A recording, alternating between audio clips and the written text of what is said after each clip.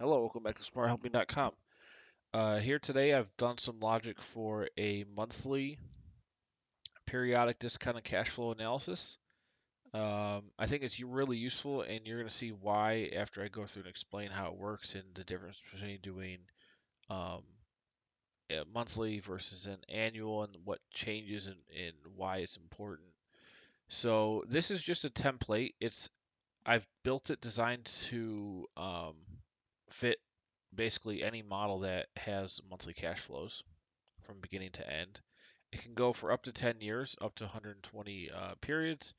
And I've also made the chart and everything dynamic. So if you put number of periods here down to 60, you can see the chart only goes to 60 months. Now I see October 2024. Actually, let's move this over a little bit so you can see. So if I go 120, it's going to extend. And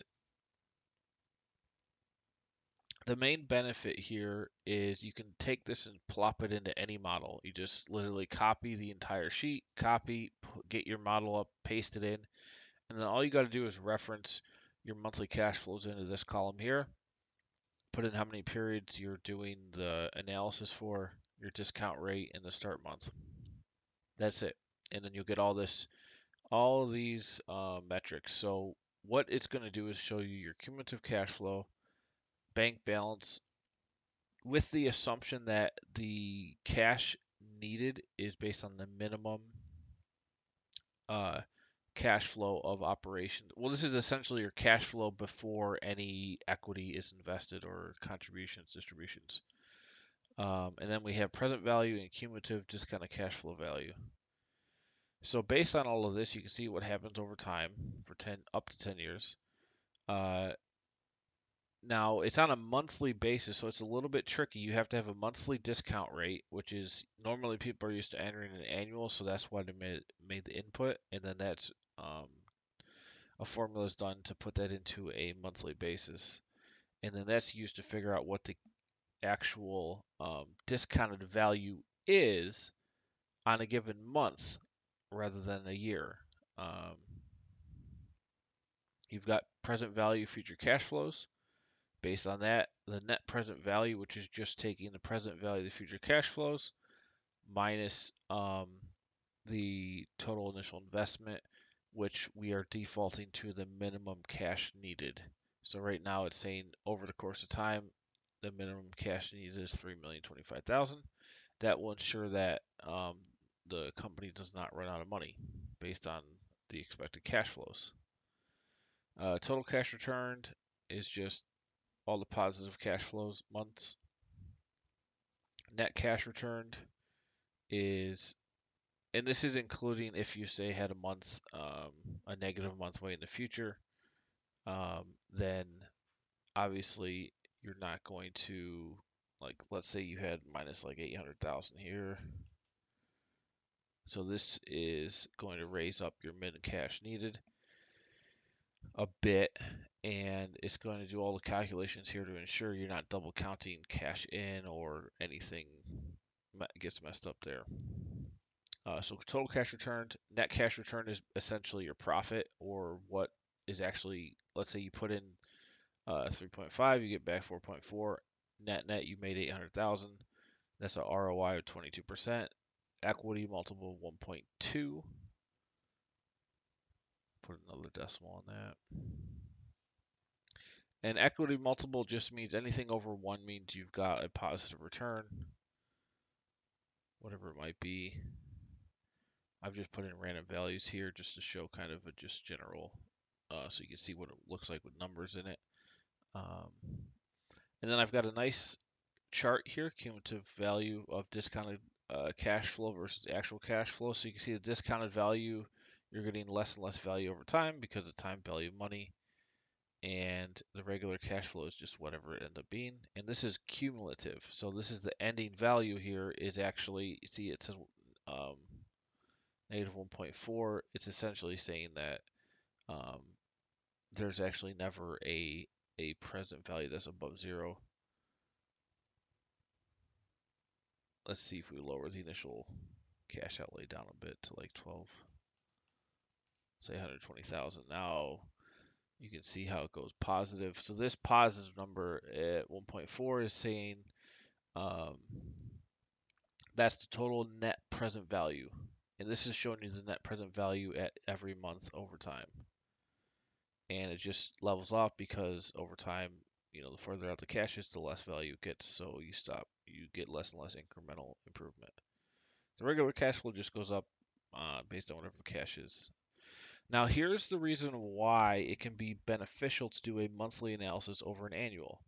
If you are an investor or you're going to start this business with your own money and you're concerned with when cash is going to be required, and it could be important if you're doing a business that has a lot of cash outlays in the first, 2 to 4 years.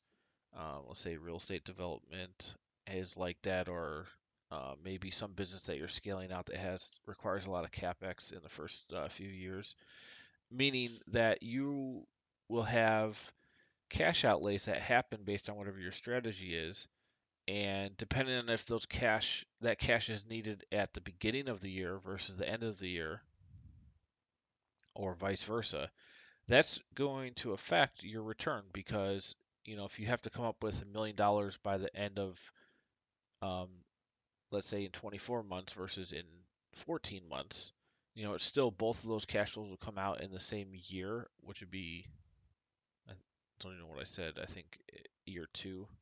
Let's say let's go month 23 versus month 15, just so you get the point. So if you're looking on an annual basis, that all happens netted out together and happens in one period. But if you have all that cash actually needs to happen in like month 15, um, then that's a lot sooner than 8 months later in month 23 or later. That will affect the time value of the cash flows, and the annual does not capture that difference. You can see I put an annual summary here as well as over here. So if you just want to copy and paste all this, you can get all the annual and monthly view all in one sheet without having to do any reference changes. Or I also did another separate tab for annual to show just it's separate if you want to analyze it that way. But if I were to go, let's say I went and try to figure out internal rate of return. Let's say I did it based on the annual cash flows, it's going to be 153%. But what we're actually seeing is an annual IRR of 187%. So the annual is actually a bit lower because my guess is the cash flows, it's just there's um,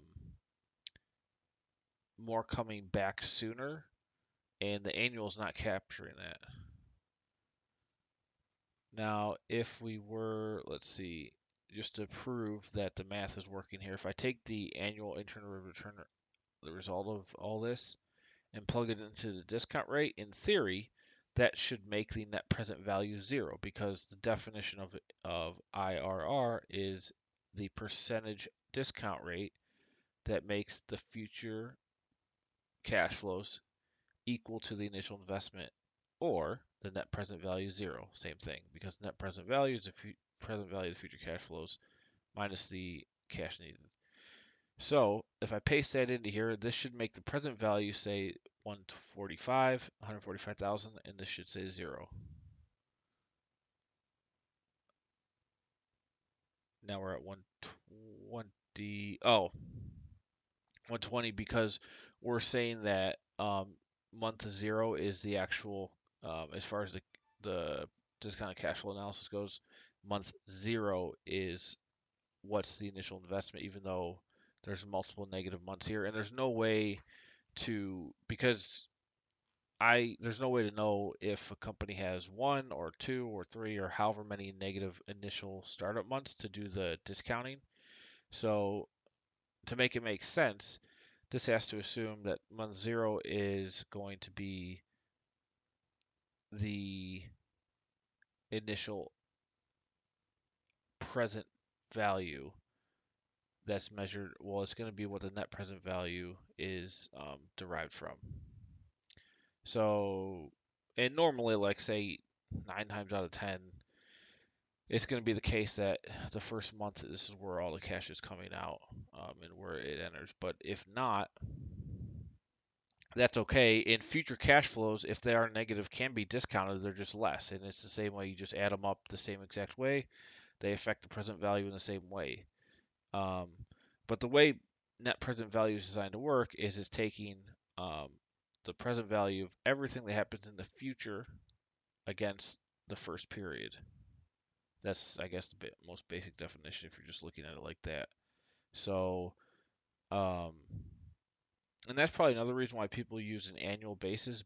But with the annual basis, you don't get the granularity and the percentages can be different. So I think this is actually a pretty important analysis to run depending on exactly what kind of business is being analyzed here.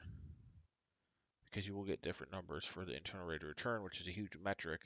And the internal rate of return is very closely related to discounted cash flow because it's literally the number, the percentage that results in making the net present value zero. And in discounted cash flow analysis, you're mainly looking at the net present value of the project.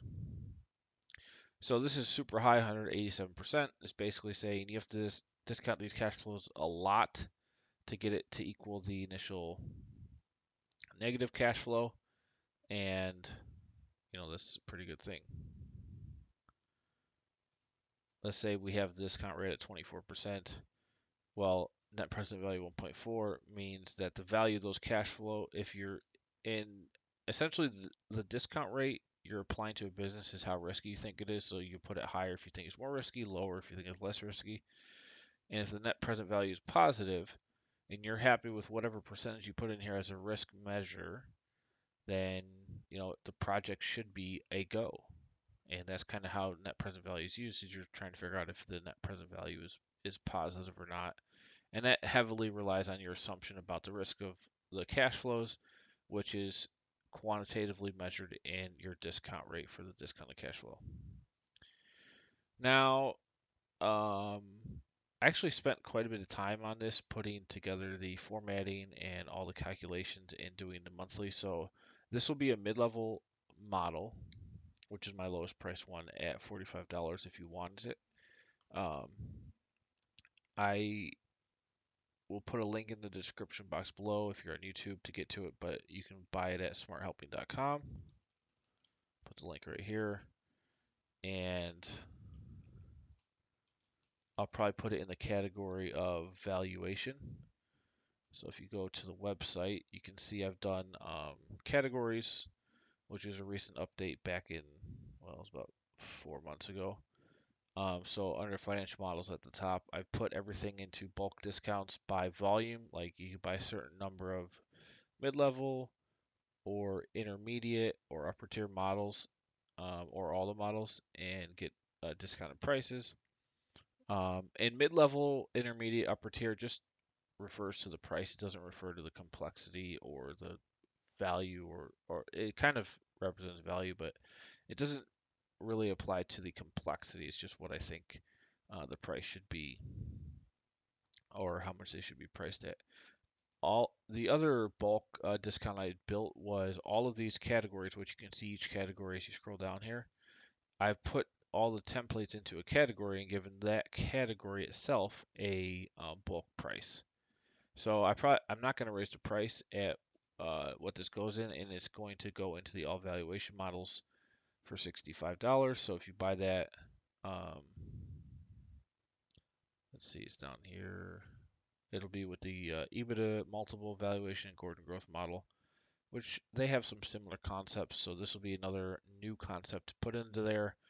And the nice thing is all of my industry specific financial models, except for maybe I think one or two, are all have monthly cash flow. So this template I've been talking about here today is going to be applicable to all of these and basically any financial model that has monthly cash flows. So the goal is here to make make it as universal as possible. and you can do a monthly discounted cash flow analysis here. I guess that's about it. I will see you guys on the next one.